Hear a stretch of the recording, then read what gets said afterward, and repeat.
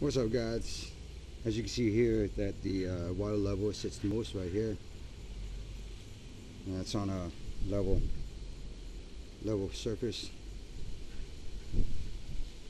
You see there's a Velcro, and what I did was I put a oops, already turned on here, so I'm going to disconnect that.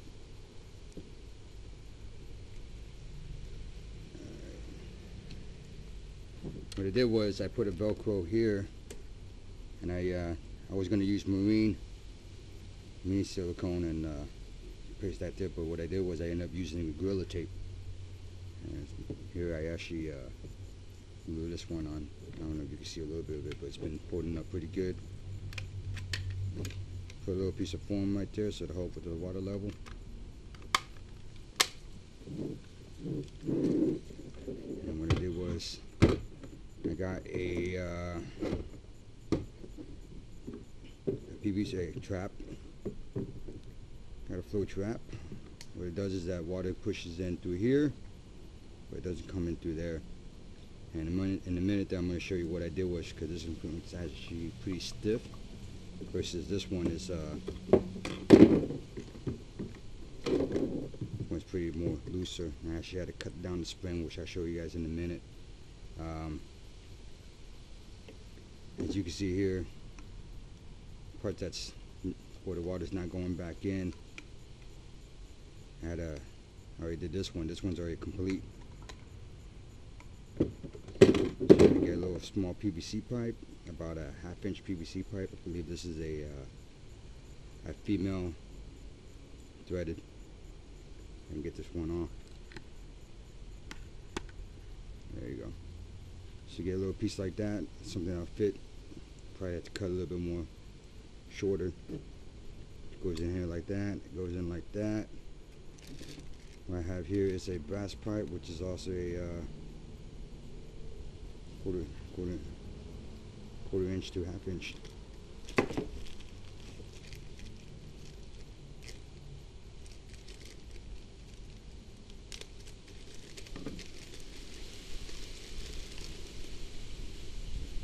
Goes in like that.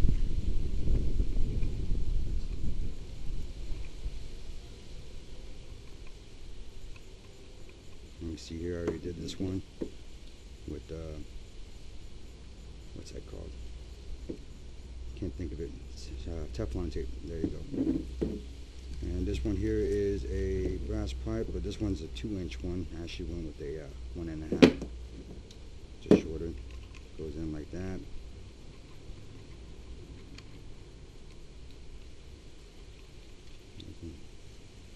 And then what I did was I got all the YouTubes that I came across on how to do this one. They all showed that drilling into the kayak, which I did not want to do. I don't really like drilling, in case later on I decide to sell it.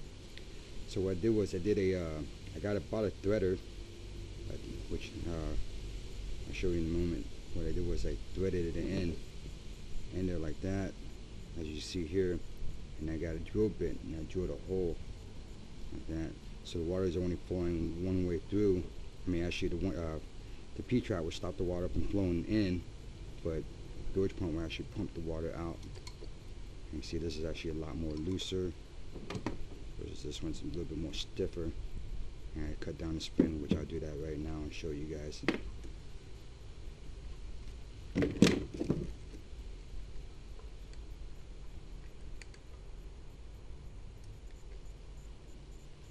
Too thin.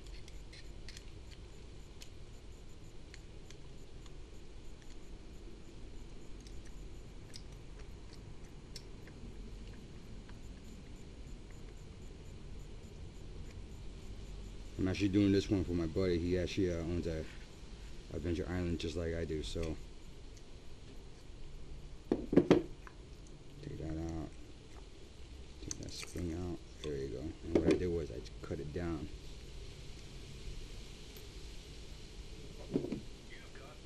Cut it down almost quarter. You know what I mean? You want to try and error, see which one stiffer for your bilge pump. I have a 600 gallon per hour, So this one's pretty strong, so I'll probably cut it right there.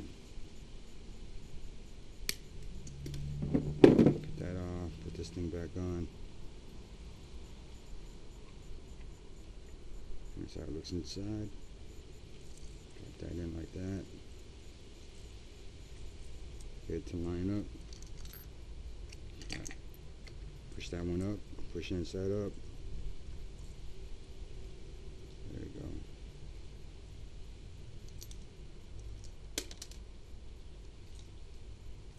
Okay, maybe try it this way. There you go. Alright, get the screw in.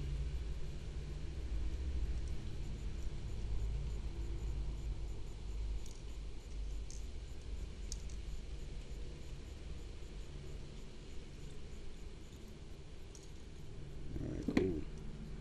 So that's in there like that.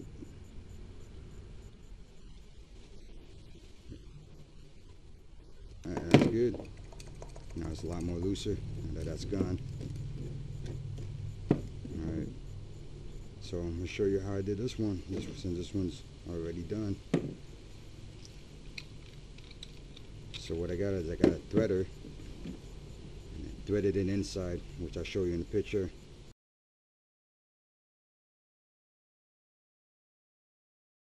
And I got this one, I put a nut on this one, or a screw, or use this one instead. So while this one's already tight in there, I started turning in, so I managed to get that much in, which is good enough. So just stick this one in like this.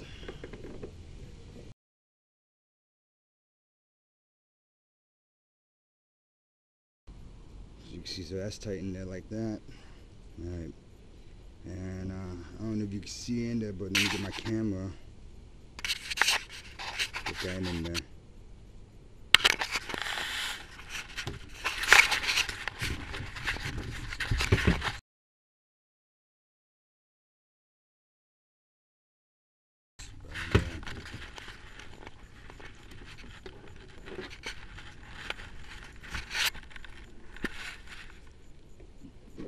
And I'm just going to screw this one in. This pipe right here, this is just a beer punch hose from Outward. I think I got this one at Walmart. This one fits in pretty snug. It's pretty tight in there, like that. And I'm probably going to seal it up with, I don't know, Gorilla Glue or something. As you can see, this one's already, it's got Teflon tape. This one's already got the PVC cement already welded on. Okay. So it's actually like that. Boom. With this one. Boom. And that one goes in there like that. So put it all together and see how it looks.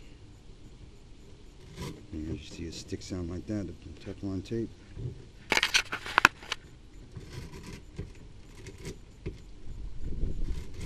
Since I ain't gonna do that yet, what I'm gonna do is take this one back out. Actually, you know what? Since I am gonna be cementing this, cleaning it, find a hole inside, and start turning.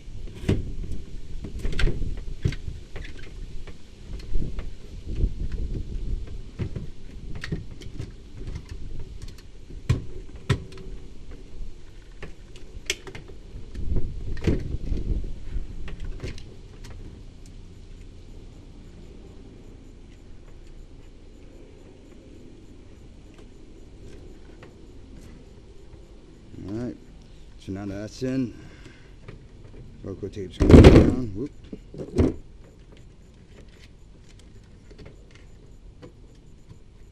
Just like that. Power it on. Let's see. This is actually not much water, believe it or not, but and it works. So what I did was I got a bucket. I'm probably going to have to put more I have to put more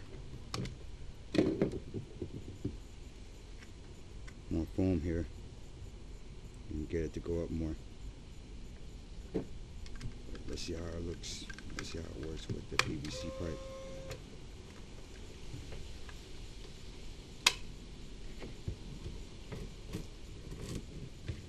So I get the water in here. Alright, and here's the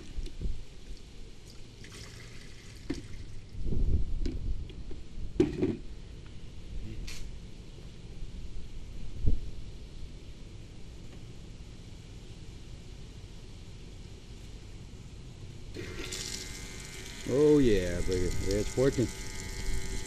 Just gotta adjust the float on it, and it's shooting water like a damn. Ain't it? Works. All right, it's gonna pump all the water out. Yeah, look at that. Now I got jet power.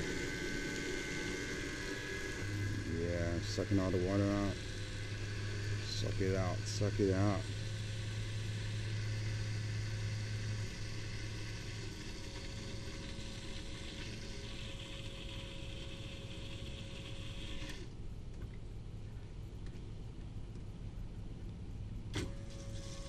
Just got to adjust the foam on the floater inside the storage pump. That's it, and it's sucked up that. Yeah. So we got a little bit of water. Yeah, just got to adjust the float.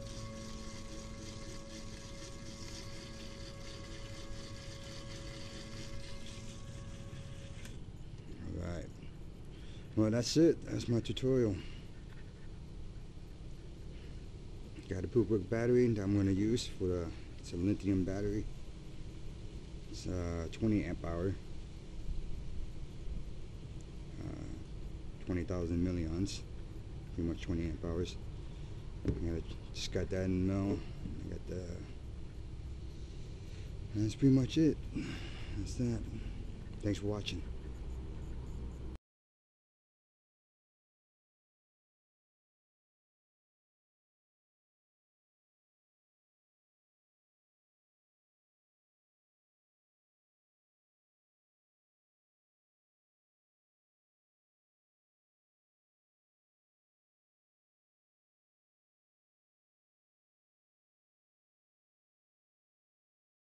Do it! Just do it! Don't let your dreams be dreams.